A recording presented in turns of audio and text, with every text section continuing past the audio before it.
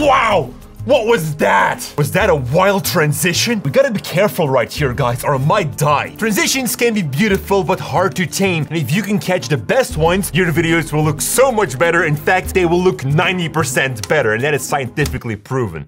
So I'd like to catch the big five today and open a zoo and attract thousands of people. And that's a metaphor, by the way, guys. I'm gonna show you the top 5 transitions that you have to know. Oh, that is a beautiful transition over there, and I see a weak point. We can flip it. So drag that lion into Premiere, which is actually just a sound clip. Just bear with me, guys, this is gonna be fun. Now look at the waveform and find the peak of the sound effect. Trim away everything before that. Now hold down Alt and duplicate the sound effect to the left. Press Ctrl+R on your keyboard, and this will open up the speed and duration window. Check the reverse speed box and click OK. This will reverse the sound or flip it. Simply drag the audio clip to the right until it snaps against the other one. Now the swoosh transition will sound so much more powerful.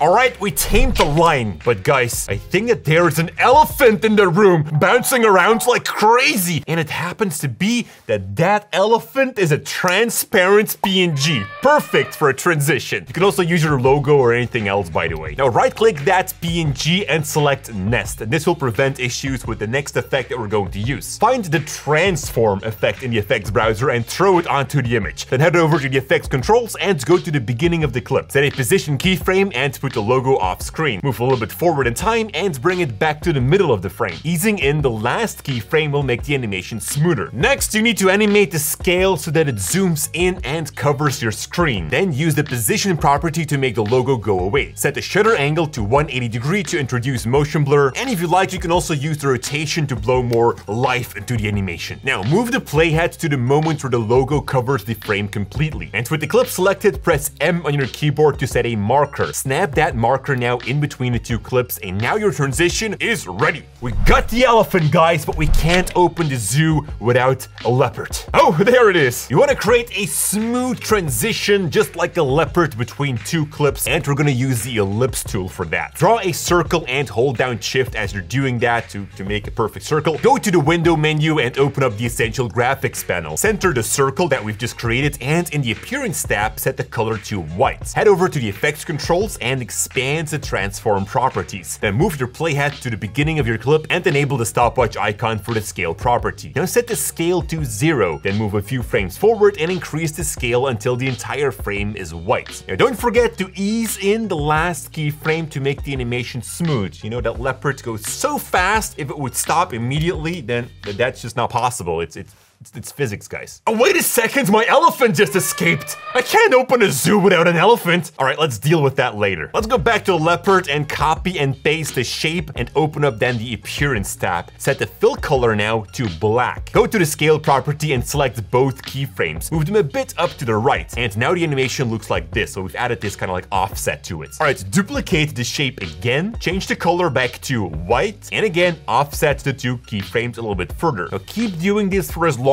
as you want. The more shapes you add, the longer the transition will be. Make sure that the last one is white though. This will make it better. Reveal. But Ranger Jordy, what do you mean with reveal? Well, we can use these black and white circles now for the transition. At the end of the transition, make a cut in the second video. Find the track matte key effect and drop it onto the video underneath the graphics layer. Head over to the effects controls and set the matte to the video track where you've put your transition in. In my case, this will be video track 3. Now make sure the composite is set to matte luma, and that's it. We're using the black and white areas as a sort of stencil. And the great thing is that you can do this with any of such transition clips, by the way. So boom, in the cage you go, leopard. 3 animals in, 2 more to go. Oh no, wait, my elephant escaped. Now making videos can be difficult sometimes, whether it's short form, live stream, product videos, travel vlogs, video consumption is still on the rise. So if you want to create effective scroll stopping videos at scale but don't really know where to start, then Storyblocks, a sponsor of today's video, has a free course called The Beginner's Guide to Creating Video for You. Storyblocks' in-house team of experts and a lineup of professional video creators like YC Imaging, Shannon Beveridge, and myself, Ranger Jordy, will teach you the fundamental steps to creating high-quality video and getting it out in the world fast. No technical experience is needed. From concept to distribution, each step is broken down into short, focused episodes with key tips so that you can jump right into what you want to learn, or just binge watch them all in an hour. Of course, the link to that course can be found out in the description down below. It's here on YouTube. But that's not all what Storyblocks has to offer. No, it's a huge jungle. You can download an unlimited selection of curated and professional content. Browse through more than 1 million 4K or HD stock assets. Like if you ever need smooth background animations, images, vectors, collections, green screen videos, they've got it all. Being able to enhance your stories visually is a must if you want your viewers to be more engaged with your content. In fact, I'm doing it right now. You can literally type in everything in the search bar and boom, everything you need is there. And just like the transition that we just created, you can find many more of such black and white animations. Really easy to use with the track matte effect as you've just learned. Check out Storyblocks right away and take back your creative control by clicking the first link in the description down below, or you can also just go straight to storyblocks.com/Premiere Basics. And now let's go back to the Premiere jungle. There he is, my buffalo. Come here, Arnie. Arnie the buffalo is an old school effect, and we can turn it into a transition. Now from the new item button, create an adjustment layer and drag it above your clips. And from the window menu on top, open up telemetry color panel. Head over to the basic correction tab and increase the contrast, then decrease the whites just a little bit to make the image more flat. Then go to the creative tab. We're gonna use these controls to decrease the quality of the video. Decrease the sharpness to make the video less sharp, obviously. And with the vibrance slider, we're gonna take away some of the colors. Now go to the shadow tint wheel and push a little bit of magenta into the video. Finally, head over to the curve section and lower the curves like this. This will make the whites look more washed out. And click on the green curve and push it up a little bit. Finally, choose the blue curve and bring it down. That will give you this more yellow look. And we're also going to add a small vignette to the video to make the look even older. Now find the channel blur effect and drag it onto the adjustment layer. Increase the red blurriness until you get this chroma distortion effect. And now it's time to make a transition from this. Move your playhead to the frame in between the two clips. Head over to the effects controls and expand the basic correction tab. Increase the exposure to its max. Next, click the stopwatch icon and go to the first frame of your video. Set the exposure to 0. Do the same thing at the end of your clip. And you also want to add keyframes in between to make the transition even flashier. And that's the Arnie transition. Welcome to my zoo, you fluffy buffalo. Now we still need to catch that 5th transition and find my elephant back. Wait, what? Is that a dancing rhino? We want to transition from the first dancer to the second, and to do that, duplicate the second clip by holding down Alt and dragging it 1 track higher. Then go to the first frame and right-click it, and choose Add Frame Hold. Head over to the effects controls and click the pen tool. We're gonna mask out the dancer. You can also do this in Photoshop if you prefer that, but then drag the frame hold on top of the first clip. Now set a cut at every frame of the video and then delete every other clip. And that will create a flickering effect. Now to make this look like a transition, find the Gaussian blur and drop it onto the clips. Set the first one to the point where the dancer is barely visible. Then with the next clip, make the dancer a little bit more visible. Now keep doing that until he's completely visible in the last frame. And this looks awesome. And if you want, you can also add the brightness and contrast effect to the clips and just set the brightness to 100 and the contrast to -100. And copy the effect and select the other clips. Press Ctrl V on your keyboard to paste the effect and